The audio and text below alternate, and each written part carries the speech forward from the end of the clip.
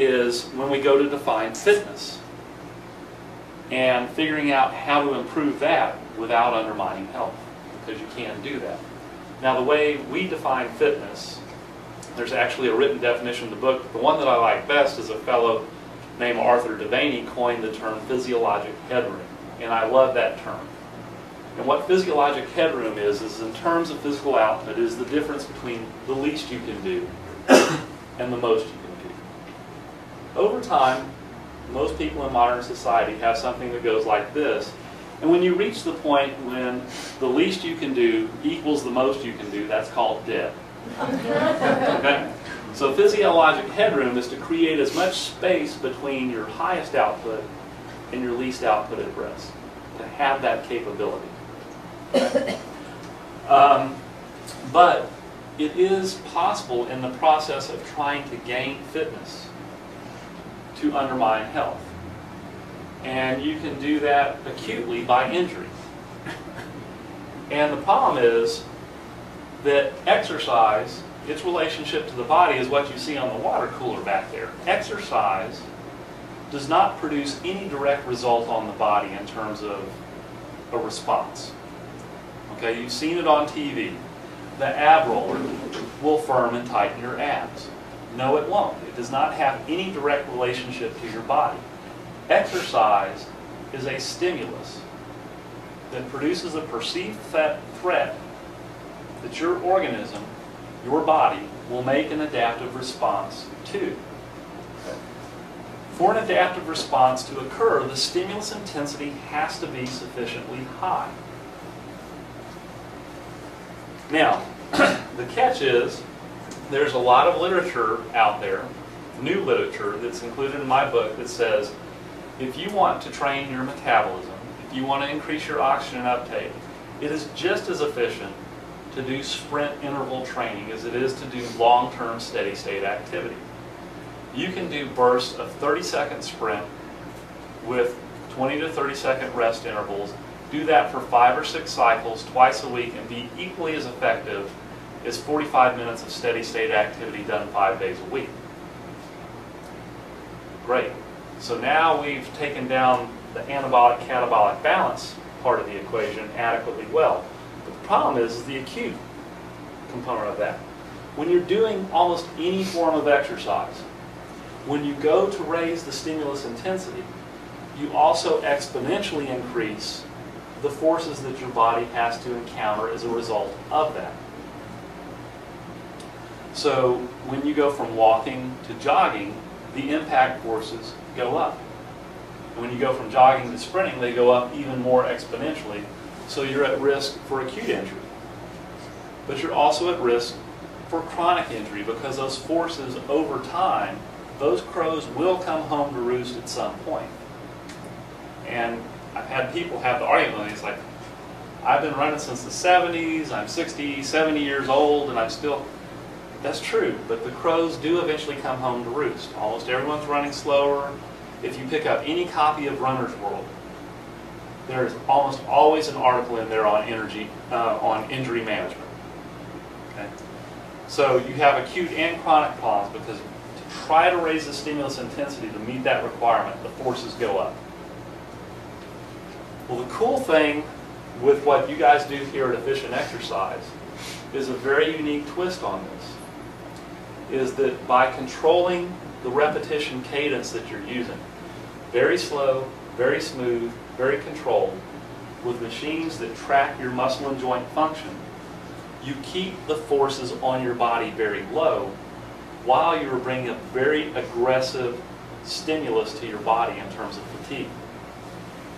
And here's the cool thing, is the harder it gets, the safer it is. Okay? Because remember, this is the weight you select. Okay? Tanner plugs the weight on the machine, you start lifting and lowering.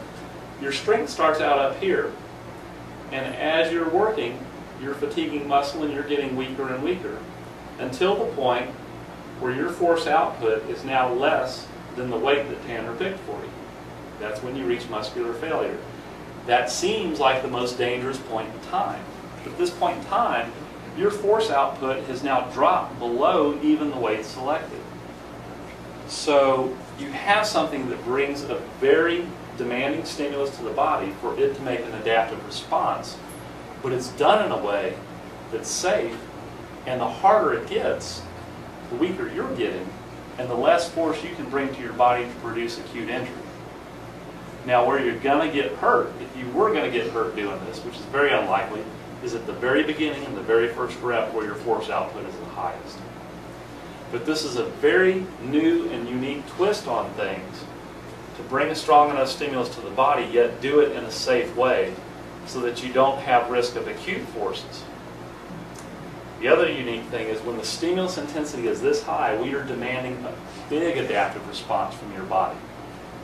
You're synthesizing new muscle, and you are upregulating enzymes in the totality of your metabolism, not just the aerobic subsegment that exists in the mitochondria of your cells, but everything. Glycolysis, beta oxidation of fatty acids, all these different metabolic cycles have to upregulate, have to make more muscle, and that takes time. So we've also addressed the catabolic-anabolic balance, and we've also addressed the chronic accumulated forces that can cause problems long term. Because the recovery interval is fairly long. You may have to wait 3, 4, 7, perhaps even 10 days before it's time for your next exercise session. So the delivery of the stimulus and the exposure to the force is less during the acute phase and occurs much less frequently. So you're spared from these wear and tear issues that can rear their ugly head years down the line. And particularly if you're a young person, you don't worry about this stuff. But it's coming.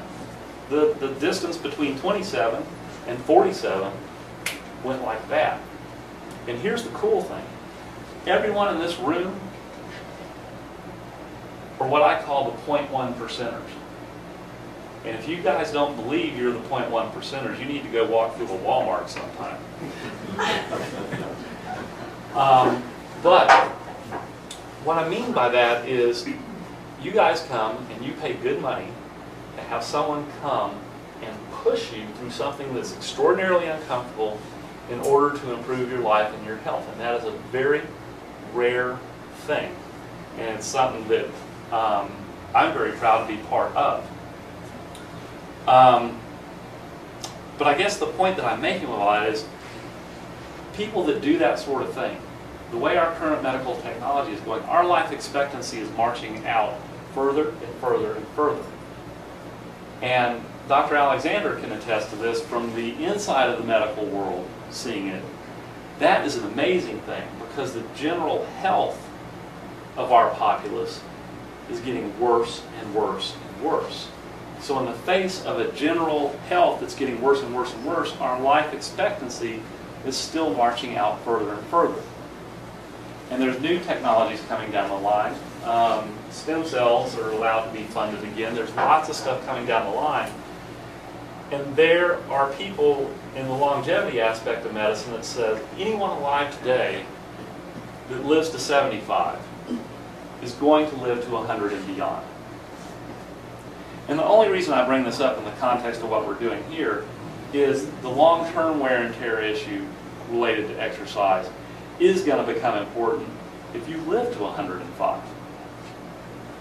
And I think that's going to be something that's not entirely uncommon. And it's certainly going to change the Medicare industry and the retirement industry.